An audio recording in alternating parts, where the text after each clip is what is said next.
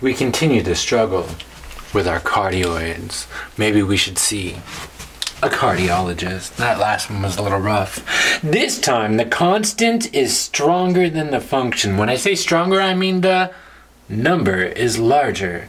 When the number is larger but smaller than 2, we get something that looks like this.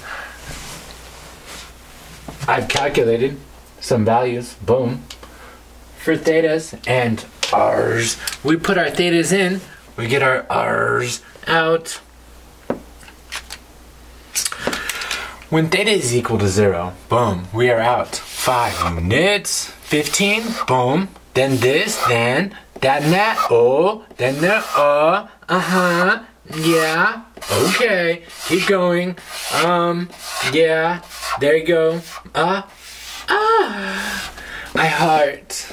This problem, because we're going through and we're calculating those, feel free to put those in your calculators and C's and D's are gonna be the values for our cardioid.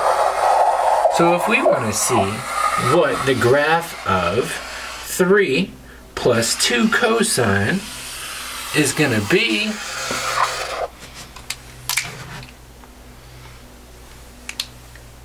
heart, a cardioid. And my heart